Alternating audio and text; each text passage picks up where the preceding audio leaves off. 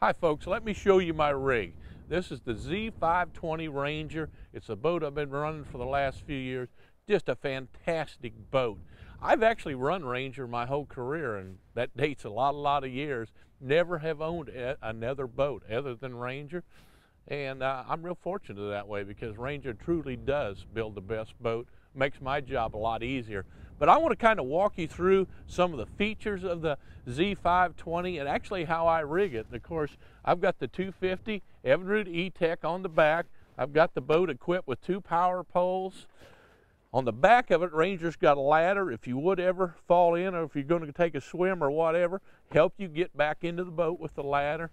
If you move on up, of course, we've got the fabulous seating in this boat, whether you're talking a butt seat, a regular traditional chair, or the seats that you're actually going to be sitting in. They have got a construction that in rough water takes all the hard knocks out, so it makes it even more of a pleasure to ride in a Ranger boat when you get out there on those days where you got those 4 and 5 foot chops. As we get up front, of course, I've got it equipped with the 101 Minn Kota, and all my electronics are Humminbird electronics.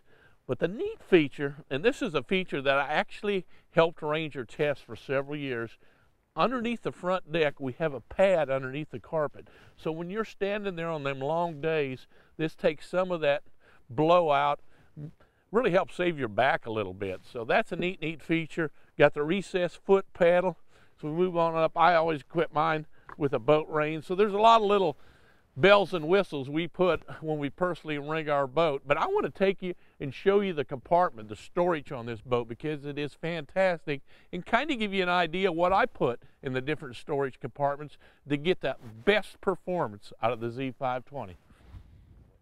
The back compartment where our batteries are at, our battery charge, you got the built-in battery charger 4-bank. I run 4 big batteries in there. I never ever have to worry about obviously running out of juice. I go with the remote oil fill, which I think is a handy little item. Directly behind the seat, you know, the stuff that I'm going to be running with in cold weather, gloves, hats, I keep all that handy, along with some tackle boxes where they're real handy to access. So that goes in there. On the other side, this is where I keep my rain suit, all the necessities that you might need on the water, tools, extra prop, helmet, boots for when it's raining, additive, the U2 for the live wells, an emergency kit in there with bandages, etc., flares. They've got a little side compartment up under here where a lot of that stuff can be put out of the way. So it's very handy. In the center, between the seats, we've got a little box here that stays nice and dry where I keep my sunscreen. Stuff that I'm going to use that I need to get to in a hurry is all right there. The console, very well done. Of course, Ranger's got the push button start where you put your combination in, etc. Awesome deal there. When you hit that button, that Evinrude is going to fire up. Just a dynamite rig. The one thing that we didn't cover back here is the live well system.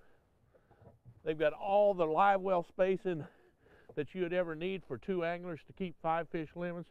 I have mine installed with an oxygenator system in there to make it easier to actually keep the fish alive in hot weather. I recommend that for everybody. It's a nice added feature that you can put in.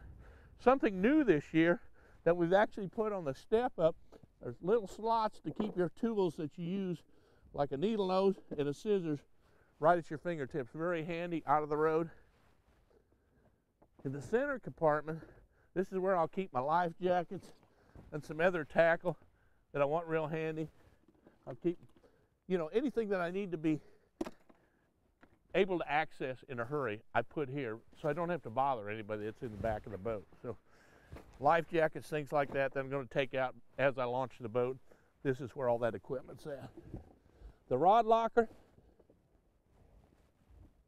as you can see, it's got individual compartments, all the room in the world to put 20 rods if you really need to get that many in there, but slide them in and out, no problem.